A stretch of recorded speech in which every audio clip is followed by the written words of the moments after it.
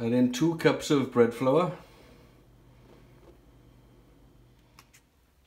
1 tablespoon or 1 sachet of dried yeast,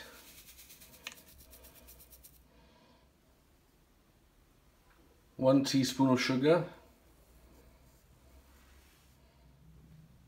1 teaspoon of salt, and mix that all together. 1 tablespoon of grated butter,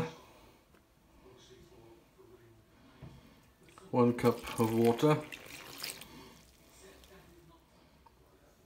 and just mix this together until a dough forms. And just cover it up with a damp tea towel for 90 minutes. 90 minutes later, get your dough out onto a floured surface and knead it until it's smooth and you're able to mould it into the shape of a pizza. Then just shape it out into a kind of circle shape. It doesn't have to be perfect, it's homemade. If you want perfect, go to Domino's.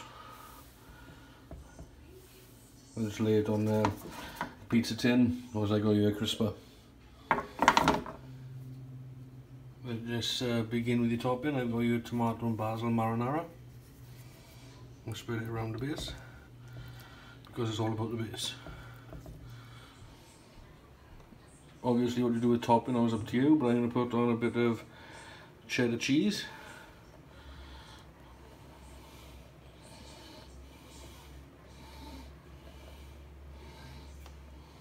Some mozzarella cheese. We like cheese.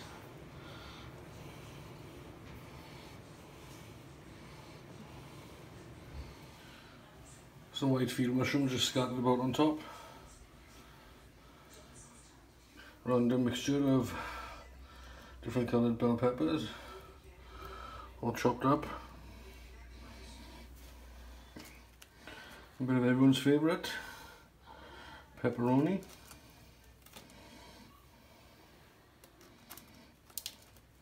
Like I say, you can put on the pizza what you want, where you want, how you want. It's your pizza.